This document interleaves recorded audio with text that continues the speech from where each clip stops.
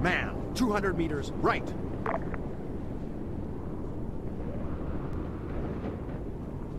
I've got a visual. Parachute, 600 meters, bearing 045. AI Paradrop script. Today I'm going to show you how to implement a script into your mission that will enable you to paradrop squads of infantry. We're going to go to the map and we're going to go to this location, and I just want to let you know I'm using RHS mods. So we're going to go to Blue 4, then down to USA, USAF, then down to planes, and then down to C-130J. We're going to place this plane, and before I go further, our objective is going to capture this airfield. So we're basically just going to fly to this airfield and paradrop over it. What we need to do is we're just going to face the plane in the direction we want him to go, and then we're going to edit the plane and we're going to give him a variable name. So the name is going to be trans, T-R-A-N-S, trans, short for transport. Hit OK. So next we're going to give him some waypoints, and we're going to have a waypoint that's about midway, so make sure that your plane is highlighted, right click, and then just place a move waypoint. And then the next waypoint is going to be just before the airfield, so we're going to place that right there, and then the last waypoint is going to be way out here. Alright, so that's our waypoints. Edit this plane again, and we're going to set the height of this plane, which is going to be this box here and the Z-axis. So we're going to set this plane to 300, which puts it 300 meters up into the air. Going to go to groups, F2, and then we're going to go to US Army, W, and then to infantry, and then we're going to put down a couple of squads. So we're going to have a squad, and basically we're going to fit 3 squads into this plane. So you basically just grab your squad, hover it over the plane, and when you see like the crosshair kind of icon, and drop it in. And then if you look at the entities panel, you'll see that it shows the icon of a seat. That means all your squad members are in a seat. So next we're going to take another team here. We're going to give them an MG team, place them in the plane so they're all seated now. I'm going to take a weapons squad, place them as well, and they're all seated. That's normally what you could fit. We could try to fit more, but we're going to go with that. What I'd like to do is actually make this guy the player instead of the plane. So now we're going to save the mission. I'm going to put it on Altus. We're going to name this Paradrop. We have a mission established. Next we're going to go to scenario at the top, and then we're going to go to open scenario folder. Alright, here's our mission. I just put a script into the mission folder, and the script is called Eject.sqf. Let's take a quick look at it. So this script is a simple paradrop script.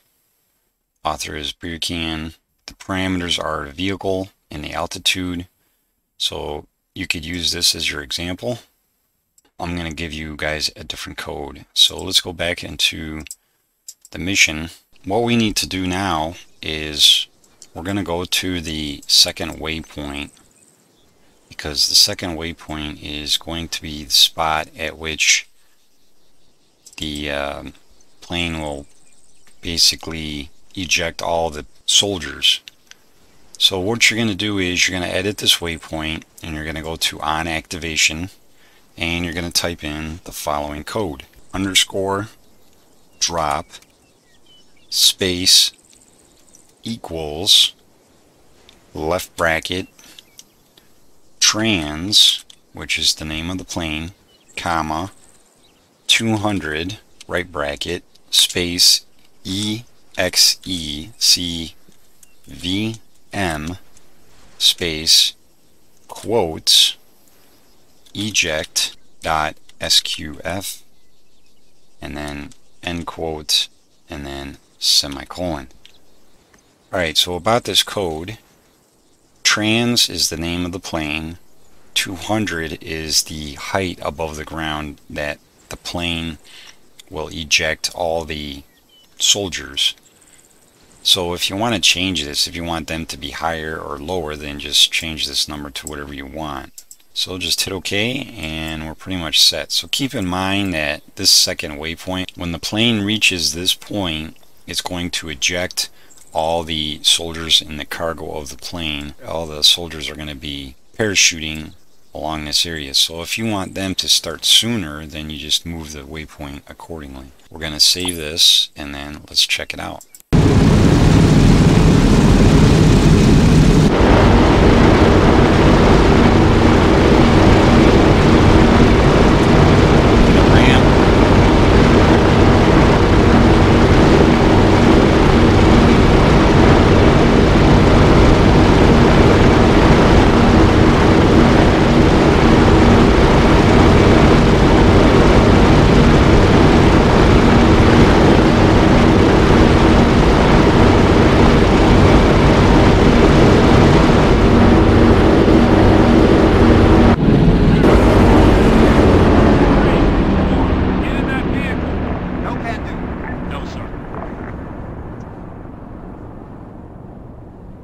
So what happens is, once you are ejected out of the plane, the parachutes are automatically deployed.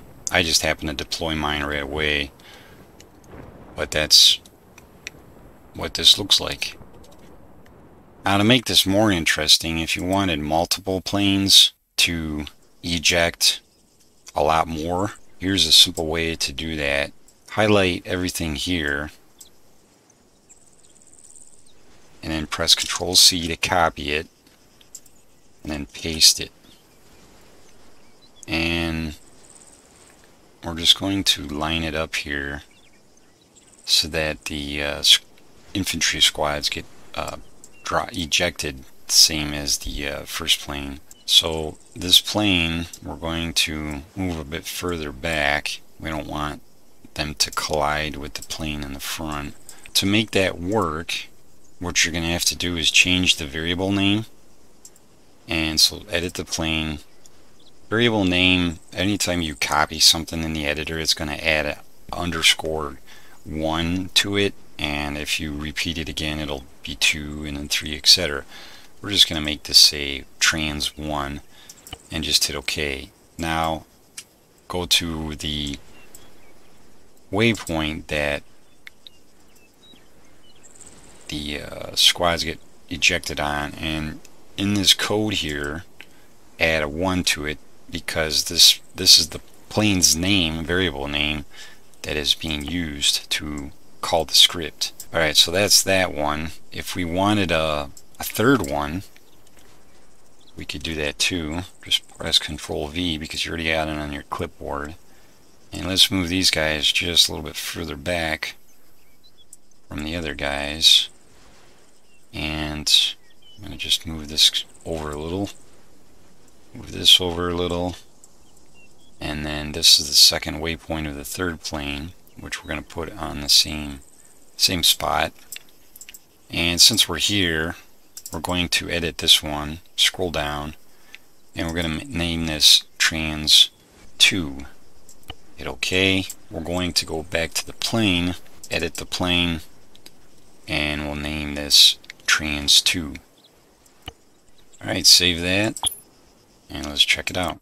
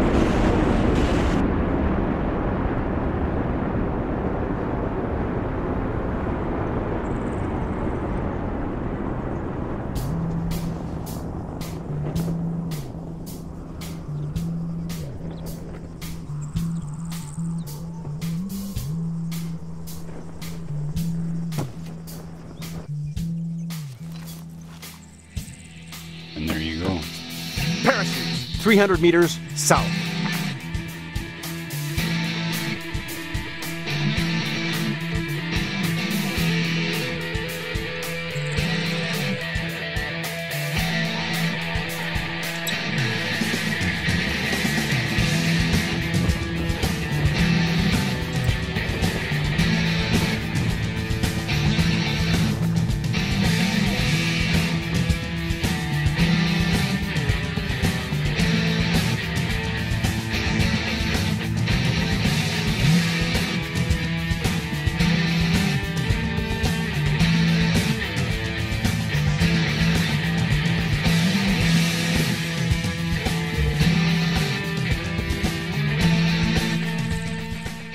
Alright guys, hope you liked that.